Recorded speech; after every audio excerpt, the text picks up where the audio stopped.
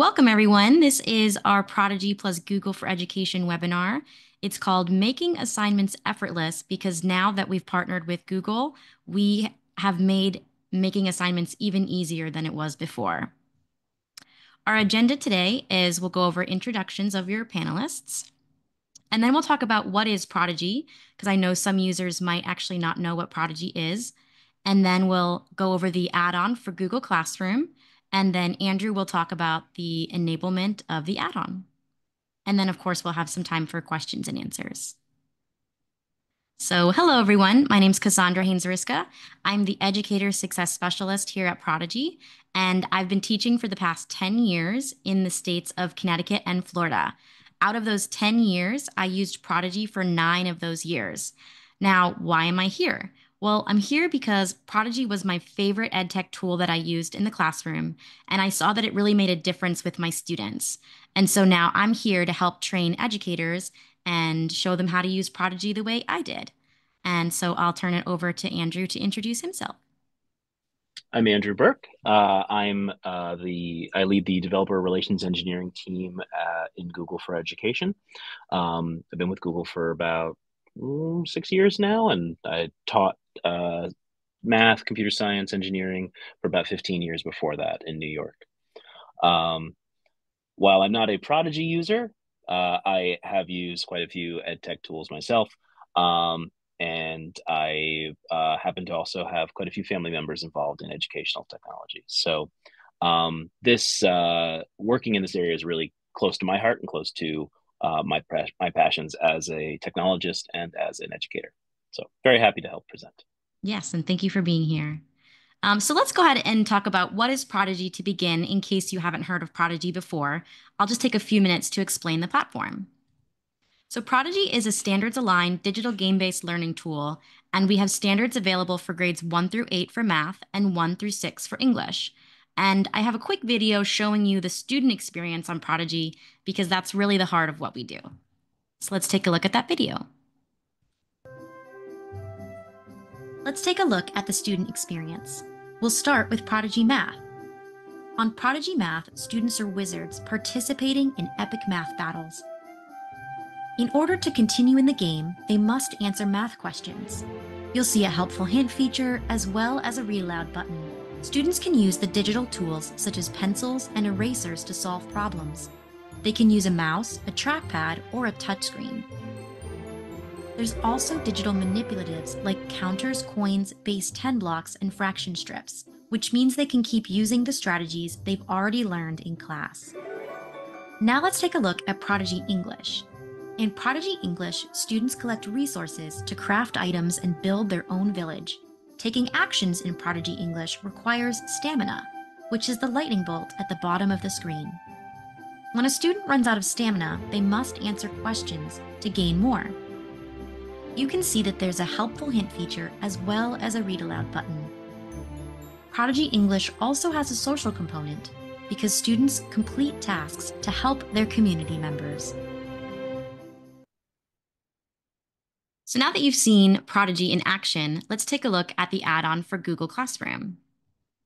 So Prodigy is now available as an add-on for any schools and districts using the Google Workspace for Education Plus, or the Google Teaching and Learning Upgrade packages of the Google Classroom. This allows teachers to create assignments within Prodigy right from their Google Classroom. Students can also access these assignments from their Google Classroom as well. So next, we'll show a quick video of the Prodigy experience using the Google add-on. Here's how to use Prodigy with Google Classroom. First, create a teacher account. Go to prodigygame.com and click Sign Up.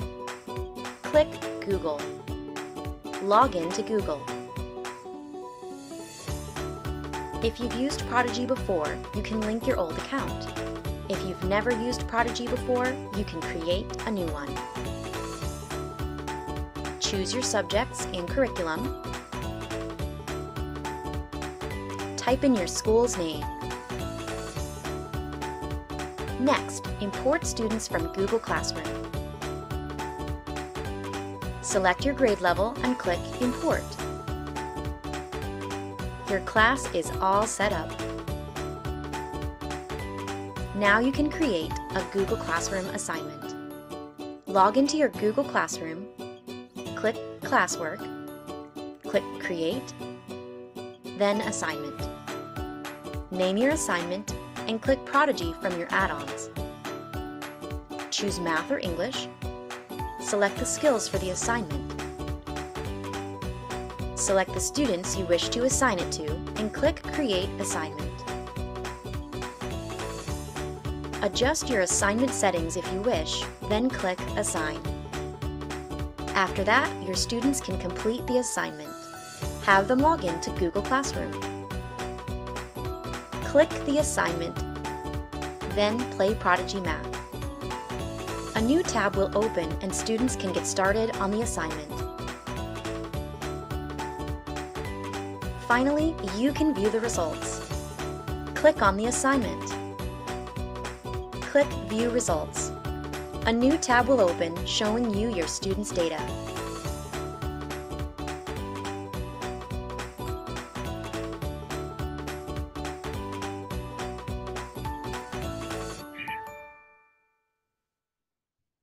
So now that you know how easy it is to use Prodigy with Google Classroom, I'm going to turn it over to Andrew so he can tell you how to access and how to enable the add-on. Andrew, go ahead. I want to first take a step to talk about sort of what our goal here is.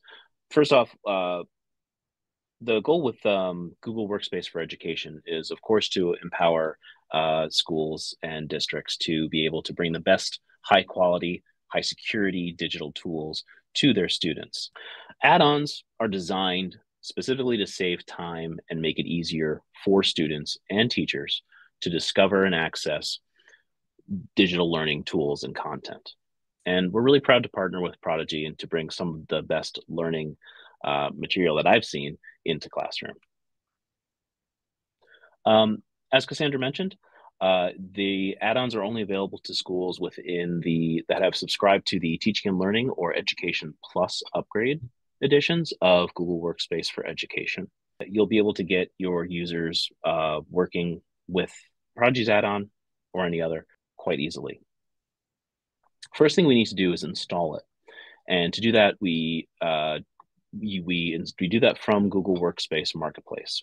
There's a listing for Prodigy, and the link for that is at the end of this presentation. Once you're here at the Workspace Marketplace listing, teachers can choose the individual install option, or administrators can choose the admin install option. And the difference there is either installing it for a teacher can install them for themselves and their students, or an administrator can choose to install the add-on for the entire district or for the entire Workspace for Education domain. An administrator can also opt to restrict it to only certain organizational units within their domain. After that, as Cassandra showed in one of the videos, you can sign into Google Classroom and then add an add-on attachment to any assignment. There's a variety of add-ons available, and as you saw in the demo, the Prodigy add-on will walk you through selecting your content, creating your account. As a teacher, you can then interact with the add-on by simply clicking on the attachment.